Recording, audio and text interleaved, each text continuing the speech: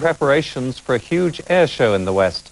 The plane, an exact copy of the fighter which helped to defeat the Luftwaffe, had taken a Swindon enthusiast 11 years to build, but the pilot, who was a member of the Battle of Britain display team, escaped serious injury.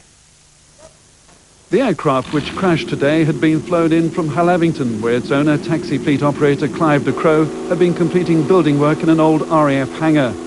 It was the plane's 10th flight. During other sorties, there had been trouble with the Jaguar car engine, which powers the replica fighter. Today, the homemade Spitfire was delayed in reaching the Rawton airfield a few miles away because of yet more engine problems. But worse was to come. As the highly experienced Battle of Britain display pilot Pete Thorne brought the plane in for what looked like a perfect landing, things went terribly wrong.